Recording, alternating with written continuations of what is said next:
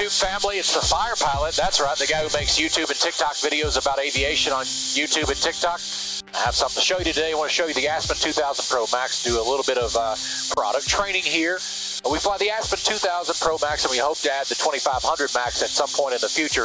The difference between the two is 2 screens versus 3 screens. I want to give you guys a heads up here on what we fly behind. The 2000 Pro Max is a beauty of a piece of equipment. We have the primary flight display here and the multifunction display here. The setup that we frequently use is as what you see it, Synthetic Vision 2. You have a couple of options here.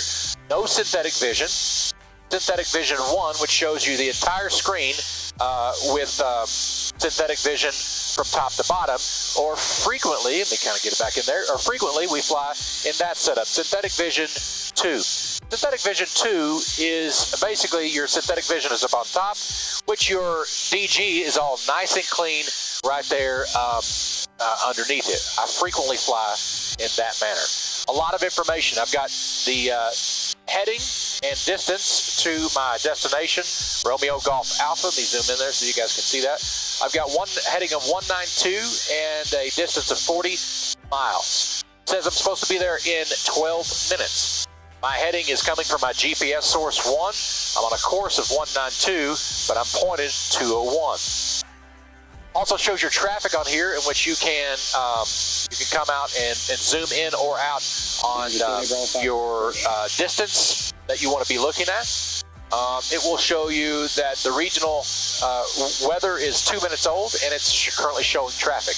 Of course, it's gotten a little bumpier now, so in addition to that, you can also see your weather.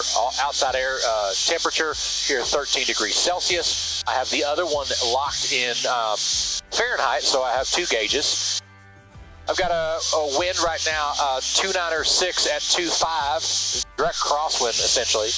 True airspeed, truing out at 192, ground speed 195. And of course up here on the tape, 175 on your indicated airspeed, altitude roughly 5,600 right now.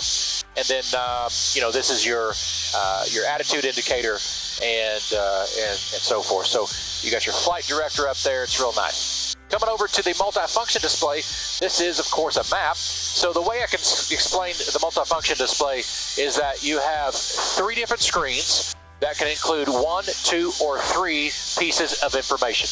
This, I have 1 piece of information. I could quickly move that to 2 pieces of information, and then I have 3 pieces of information. Now, the beauty about that is that every one on all screens of the pieces of information that we're talking about here is customizable. Here is my angle of attack. There is my traffic on UNR, so unrestricted.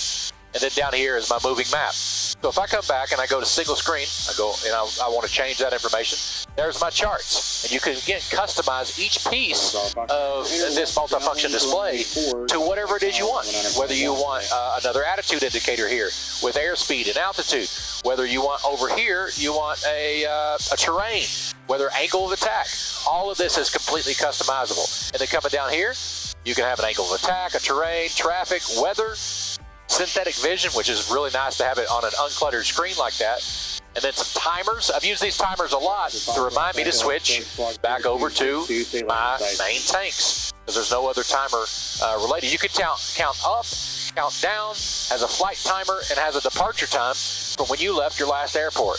Super, I mean, the amount of information that you can add to this is just truly amazing. Again, what I oftentimes fly if I'm just putting around is just this setup right here, just my my attitude indicator, my DG, and my moving map right here.